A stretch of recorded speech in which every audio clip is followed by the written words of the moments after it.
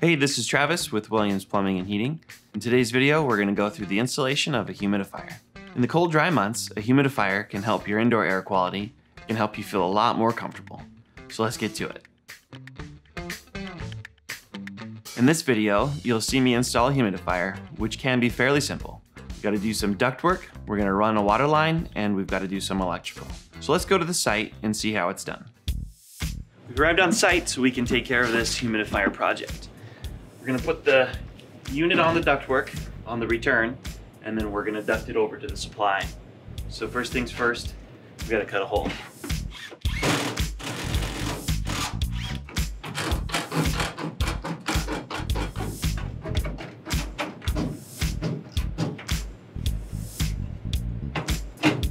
Now that we've got our hole cut, we can mount the unit. A couple of pointers here. Make sure that it stays nice and level so that when the water drains, it goes down the drain and not out the sides.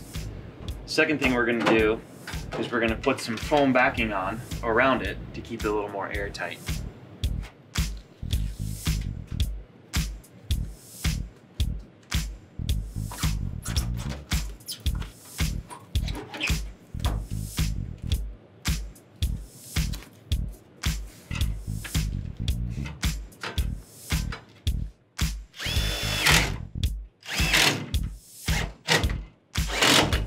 One more.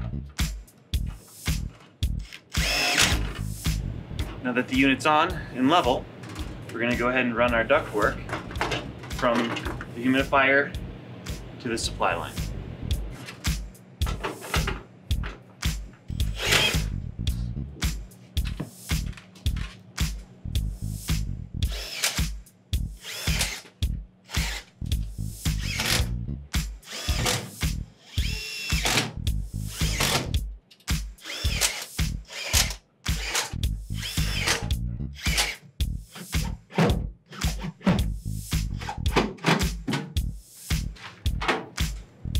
Whoa, eyeballed it.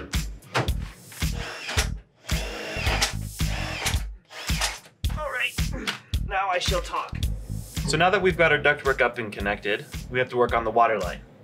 The unit connects here to the solenoid with a 1/4-inch line. The unit comes with what's called a saddle valve, and these things work. But if you're going to use it, you have to put it on copper pipe. In this case, the homeowner has PEX pipe, and we're not going to use these things on PEX pipe. So we're going to run it a little bit differently, and we're going to connect it over here to the hot water line. So right here, I went upstairs and turned off the water, but I forgot to drain the pressure at the sink. So when I cut the line, I got drenched. I'm not dying of sweat, but I am covered in water.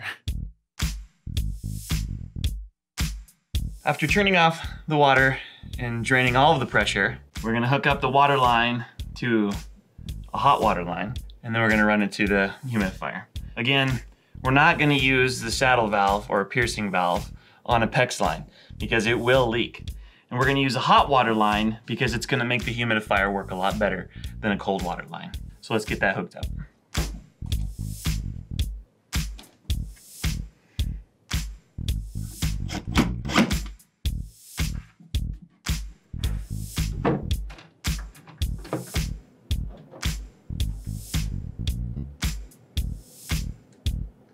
Okay, we've got our supply line connected, and now we've got to do the drain, which is going to connect over here to the furnace condensate pump to get rid of the excess water.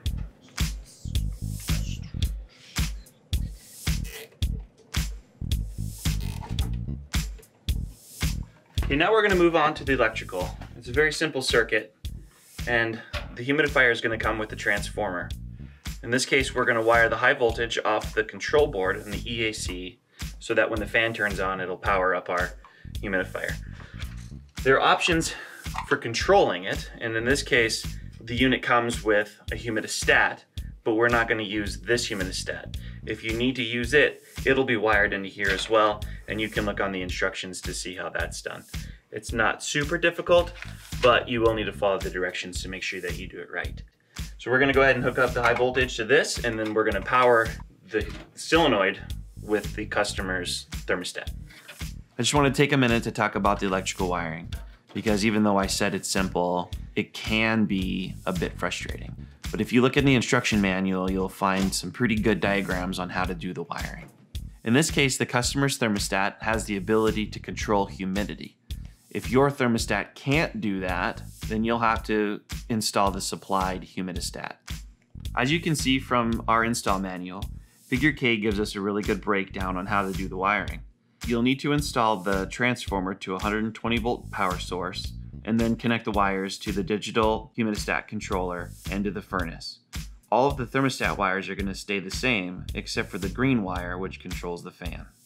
If your humidifier kit comes with an outdoor temperature sensor, it's a good idea to install that because it will help control the humidity a little more accurately. All right, we've got our ductwork done. We've got our water lines in and out and our electrical. Now all we got to do is put the unit back together. We're going to put the water line through the hole until it hits the stopper. That's how you know that you've got it in the right direction.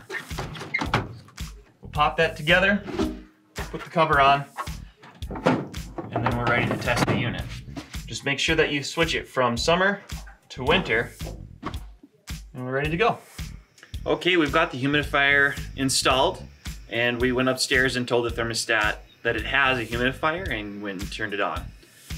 As you can see, it's running. It's doing what it's supposed to do. Installing this wasn't too difficult. If you think that you can do it, I think that you can as well. If not, go ahead and give us a call and we can help you install your humidifier. Thanks for watching, and we hope you enjoyed this video. Don't forget to subscribe and check our channel for more helpful videos.